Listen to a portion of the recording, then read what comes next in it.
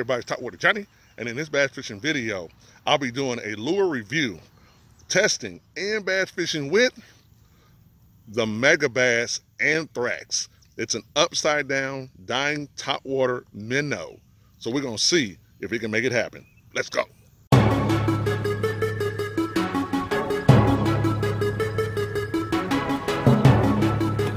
Whoa, there we go. Yeah! Woo! Holy cow, folks. Topwater Johnny here, man. This is what we came here for. Look at that. Get back here. Look at that right there. That's the kind of beast that we came here for. There we go. Woo!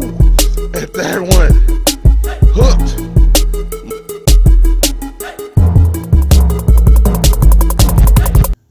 Hey everybody, it's Topwater Johnny here. I want to welcome you to the next video here. And as you saw in the intro, we're going to be fishing with the Megabass Anthrax here. It's an upside down dying minnow.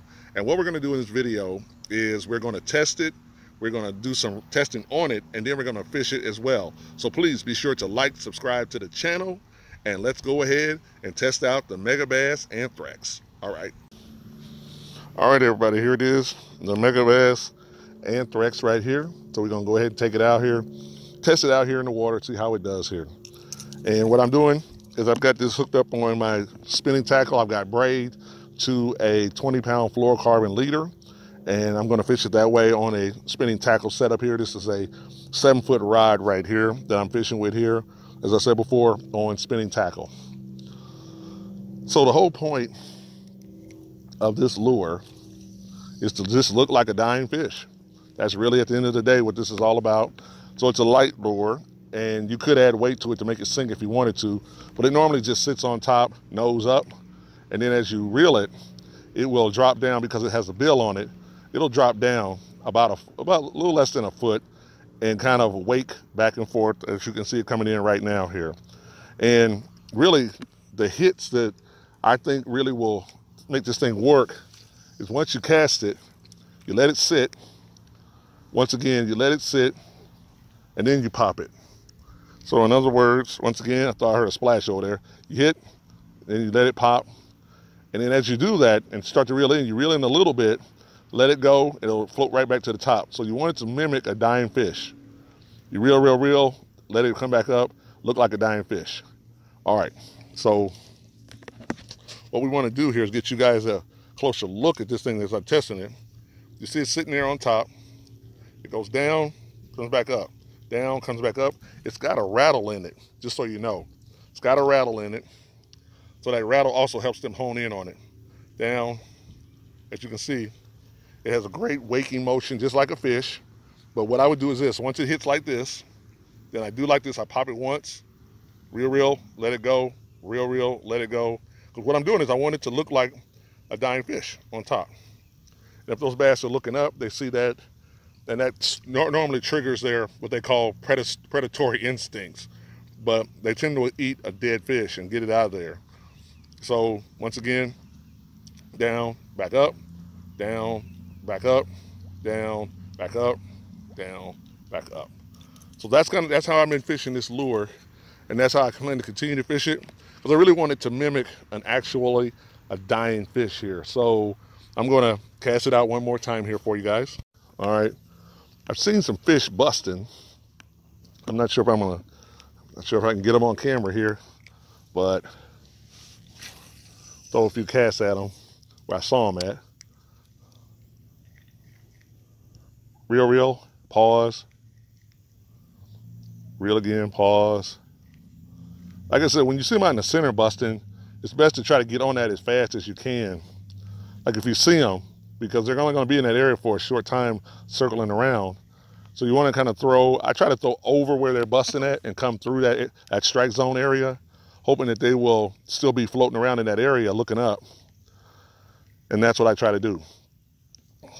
So once again, this has got as you can see, it's got that back and forth motion here. Also, another area that I like to fish when it comes to these dying fish lures is the corners of ponds and lakes, because that's a good ambush point for a bass. and they could be sitting under the pads, or they could be sitting under this grass and hydrilla waiting. So I try to throw just outside of that and look like that dying fish is just trying to struggle to get by. And then they look at that normally as a free meal. Not too much stress on them. One more cast here. Like I said before, trying to throw down the line. And it casts really well, just so you know. It casts really well. And I can see it here in the shallows. And I just pop it, let it die, it comes back up, let it die, let it come back up again, let it die, and come back up again. There we go.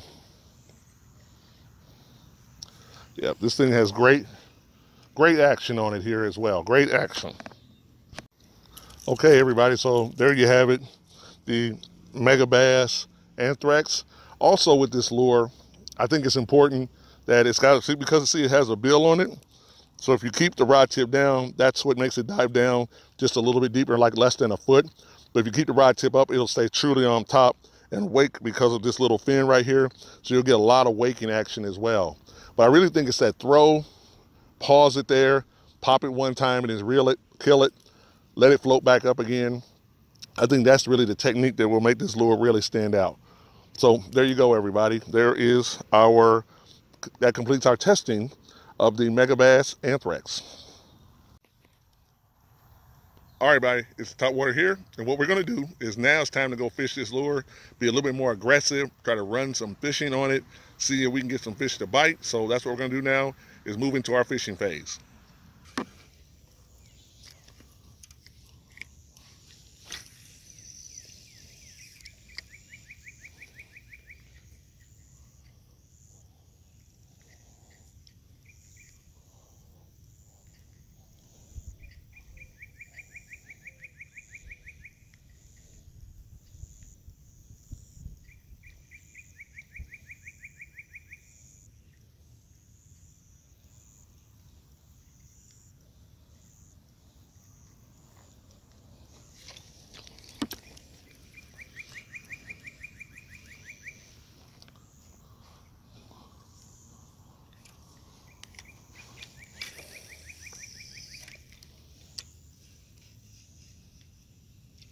There we go. Megabass Anthrax, everybody. Got me one. Got one. There we go. All right. There it is, everybody. Check it out. On that Megabass Anthrax. Right there. He saw that little minnow, couldn't resist it. Okay. All right, everybody. There he is. On that Megabass Anthrax. Upside down minnow. Okay. Hey, everybody, Topwater Johnny. Check it out. Got this one right here. On that Megabass Anthrax. That upside down minnow. He saw it along the edges. It's all free lunch. Went at it, struck it, and we got him. So that's no complaints right there. Probably about a pound or so here. But it proves that lure does put in work and will work. All right. All right, everybody. There we go. Nice little one here. Okay. Well, everybody, we just proved that the Megabass Anthrax as a test lure does work and it will get hit by fish. So we've proven our theory. So we'll just keep on going and see what happens. All right. Hey, everybody, it's Topwater Johnny here. Want to thank you so much for watching the video here. I cut the video a little short because I really had a chance to go out and fish this lure, and I've got a lot more bass fishing catches that I want to show you. So I've decided to make this into a two-part video. So what we're going to do is I'm going to give you a closer look at the lure right now. Then I'll come back, give you my final thoughts about it, and then next week we will watch the rest of this video where I'm really putting this into work and catching some nice bass on it. So let's go ahead and do our review right now. All right, everybody, it's Topwater Johnny here. We've got our Megabass OG Anthrax. The actual weight of this lure is 1/2 ounce. The actual length of it is 4.13 inches. This is actually a floating lure. As you can see, the bill on here means that this lure actually floats in the water through this angle right here, looking like a duressed and dying bait fish right here. So as you can see, it's got a fin on the actual top of it here, and the actual insignia for Megabass is right there, of course. But it actually floats upside down like this, so that when it goes across the water column, it is looking like a distressed and dying fish, which should trigger those bass to bite. So there you go, the Megabass OG Anthrax Topwater lure. All right. Okay, everybody, we're back. And this lure, like I said before, is a really special lure when it comes to topwater bass fishing, and a very unique lure here. Once again, I want to show it to everybody here. This is, once again, the Megabass Anthrax 100. As you can see here, it sits on the water column and it sits upside down, so it's a dying fish. Has the actual bill on the top right here, which gives it a lot of action here. As you can see, I've got this, as you can see here, set up. It's braid to a monofilament line right here, and then I've got my actual egg snap on here as well. So this has kind of been this was a setup that I had in the video, and what I wanted to do was show you guys this lure in action. Now, some things about this lure that I want to share with everybody here. First, that I actually bought this lure because it was kind of hard to acquire from somewhere locally here in the States. So I actually got it from Japan Fishing Tackle. And if you wanted to look it up, it would be jpnfishtackle.com. I'll put that in the description box for those that are interested. One thing that I will tell you about this particular service is that although it's in Japan, they deliver really quick. Like if I place an order, say today, within 4 days, that lure is all the way from Japan to here. And the reason is because they deal with FedEx and they charge you $16.99 for shipping. So this lure that you see right here, I actually paid $19.99 for. They attach $16.99 for shipping. But here's the catch. If you decide to buy this lure and maybe 2 other lures, all that goes into one box and one shipping price. So if you bought a couple more lures, then the price itself wouldn't seem so bad on shipping. But I actually bought this lure, and I bought another lure, another one here. Check this out. This is actually a used lure, and it's the same lure as you can see right here, but it's a bigger version of it. And I bought this bigger version of it, and actually this lure was $14. So when you put them together, it actually came out to be a better price overall. Now, the reason that I'm sharing all that with you is because next week I'm going to be fishing with this lure right here, as well as showing you footage of me catching bass with this lure right here. And I'm really excited about it because the fish were really keen on it. So I want to create some video for you guys to see and experience that. And as I said, that's really what that I want to do here. Also, and I got my notes here because I don't want to miss anybody, the Megabass Anthrax. Now, when I first got told about it, it was from John, one of my subscribers, John Humphreys. He's the one that put me on to this lure right here. And so I just want to say once again, thank you, John, for telling me about this lure. This is a great lure, and it really does do a great job. He actually bought his from Carolina Fishing and Tackle, but then they actually sold out. So I told you where you could go find this type of lure and other type of Japanese lures. I showed you that. Look in the description box and you'll find it as well. As you can see on here, I've got a particular, like I'll show it to you here really up close. That is a decoy, what they call a decoy egg snap right there. That's actually holding that on there.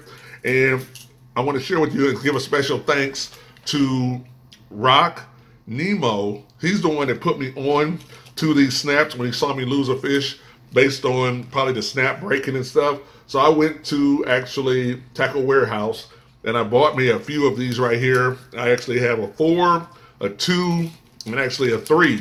because I fish in different types of situations with these. So my heavier line, I got the 4, kind of middle of the road, 20 pound, then 8 pound, I got a 2. So I want to thank Rock for recommending that. I want to thank him also for sharing with me about a special Alberta knot, crazy knot.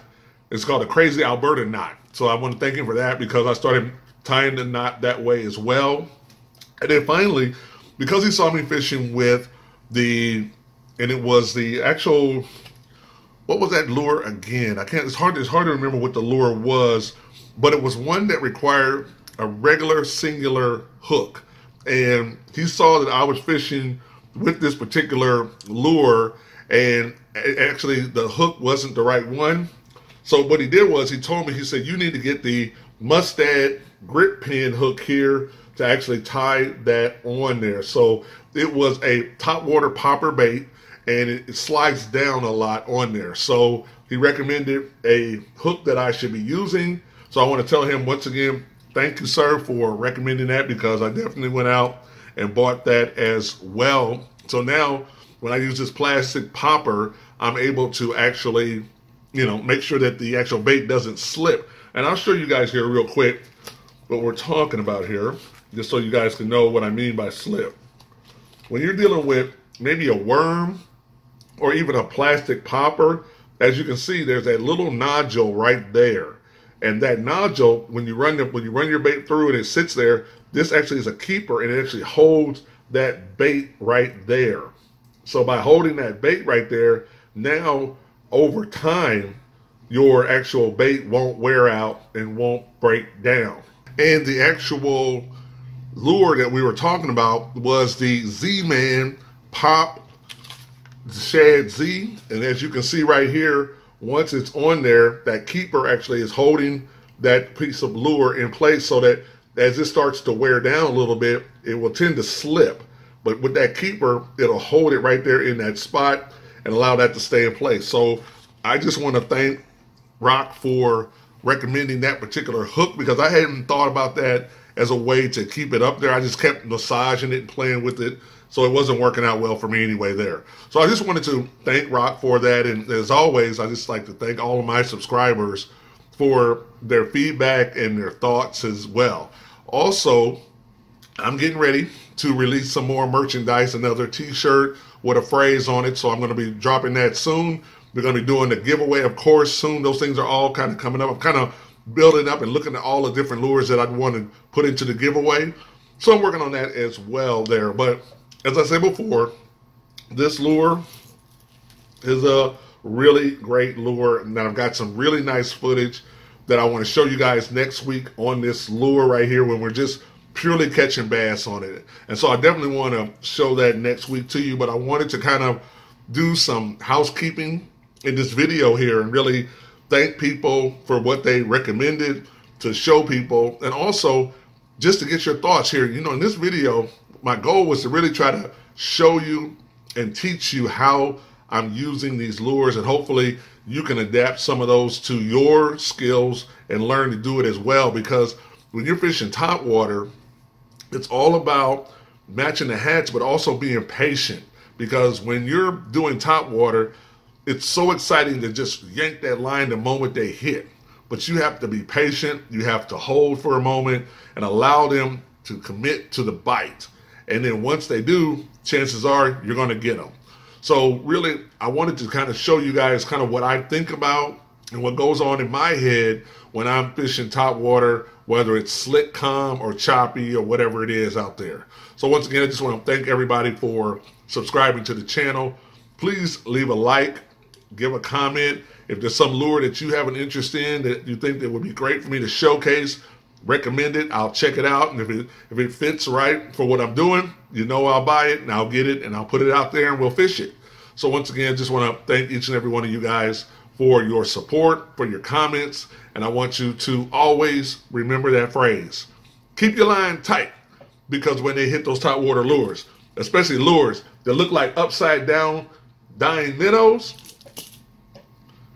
it's going to be a big bite. I'll see you in the next video.